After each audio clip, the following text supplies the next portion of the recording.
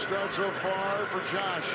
Allen looks and fires, and it may have been picked up and out of bounds. Probably it was, but what a play by cornerback Byron Jones.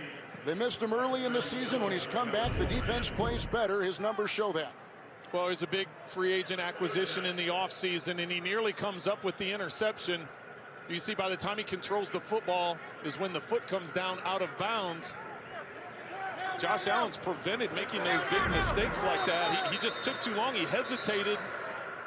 Reviewing the play, the defender intercepted the ball at the 41-yard line. Miami wins the challenge and did not charge a timeout. Please reset the game clock at 10 minutes, 42 seconds.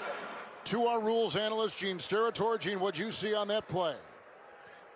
Great play by Byron Jones and good challenge by Coach Flores. He bobbles it initially, but then firmly possesses with that left toe still down, and we see the drag with the puff of tar or smoke there with the right foot, and he finishes the process of the catch. Good interception. Did you say puff of tar? Because if you said puff of tar, I'm using that. That's a great phrase.